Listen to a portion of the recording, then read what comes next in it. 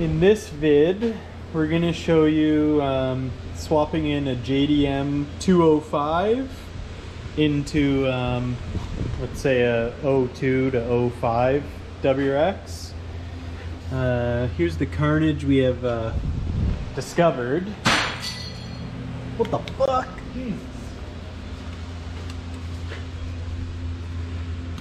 Yeah, he said the motor just shut off while driving.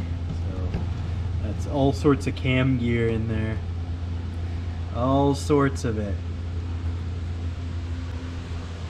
We're gonna yank this sucker out and then go over the differences between this and the Jdm Ej205.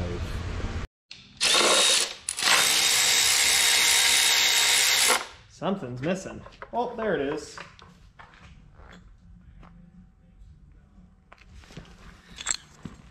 Your cam gear.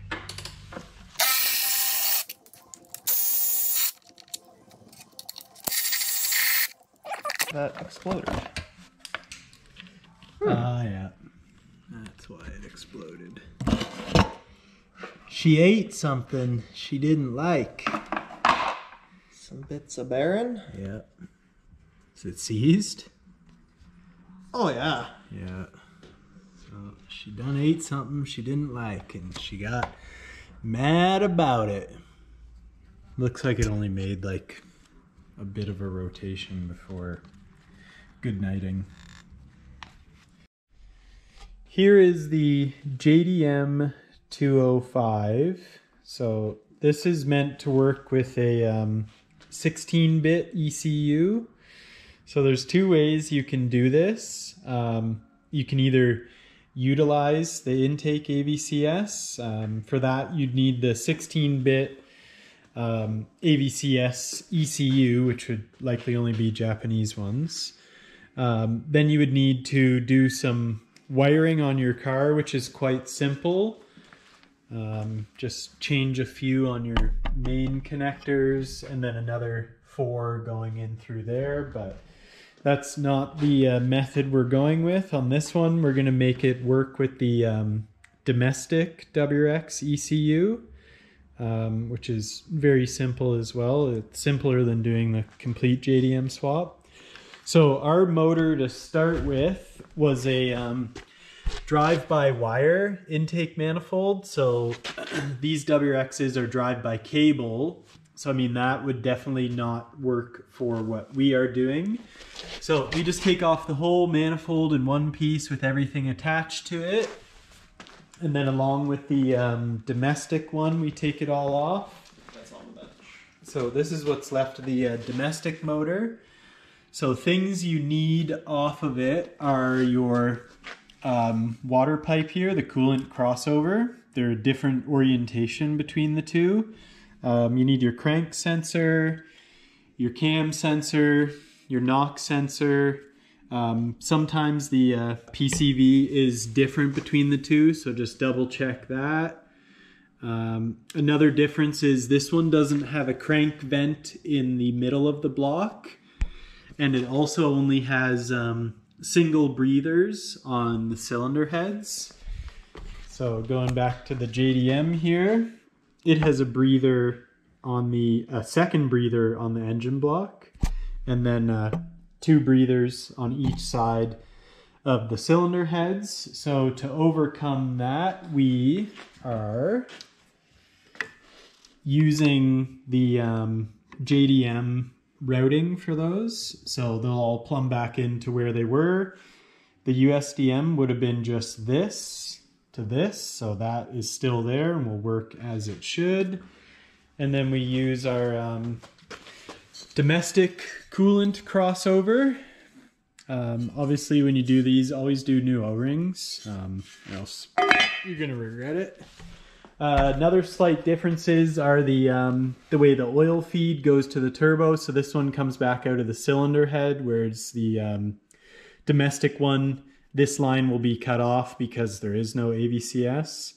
Even the bottom water pipe is a little different orientation. The domestic one, it goes straight up. The JDM one, it's a bit of an angle, so use your JDM rubber hose to go to your turbo there.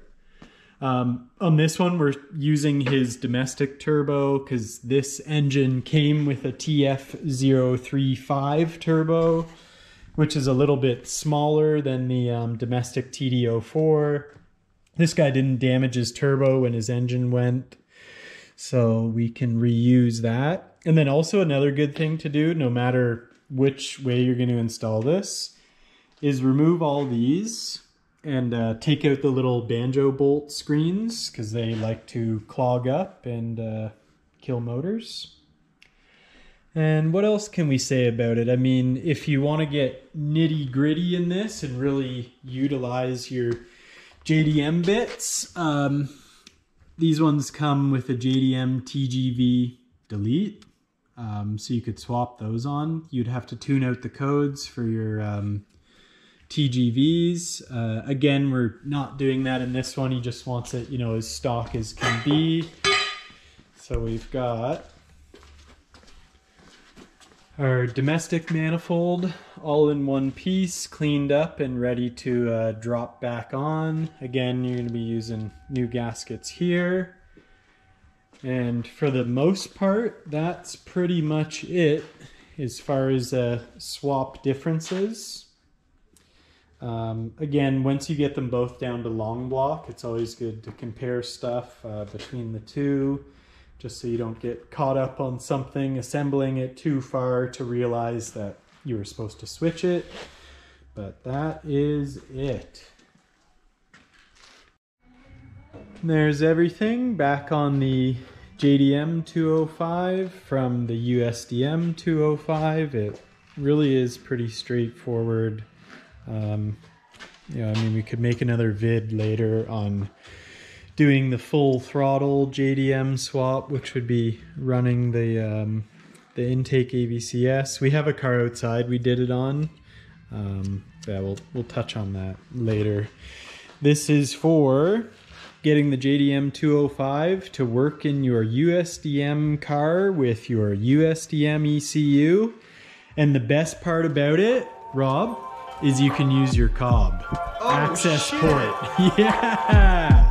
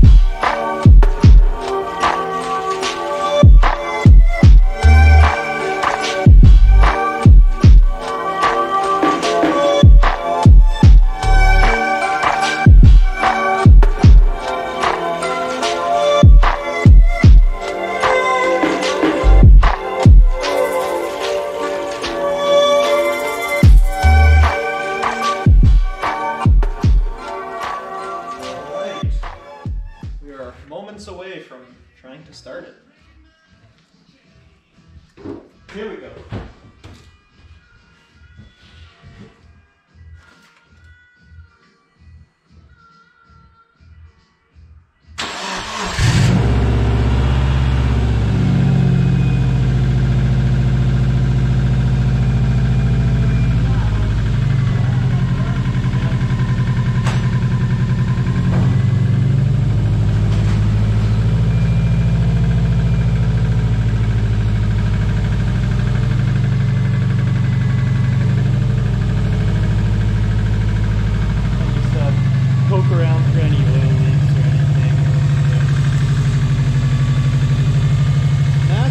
Fellas, so no check engine lights. That orange thing, that's actually very scary. Can you see it? It says P.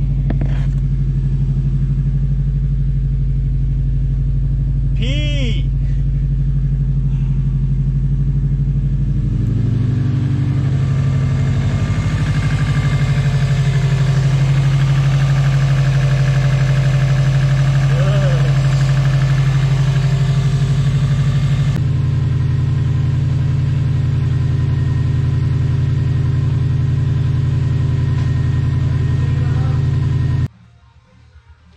And that's it, guys. That wraps up this video. So hopefully that helps some people.